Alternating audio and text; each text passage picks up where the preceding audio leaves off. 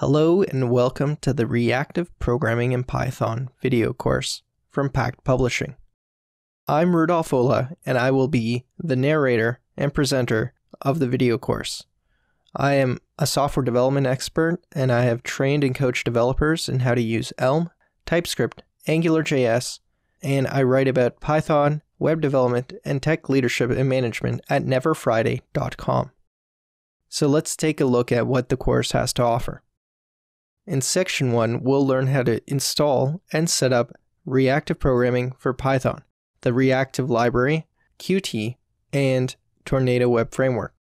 In the second section, we'll be looking at how to use reactive extensions and what they add to Python.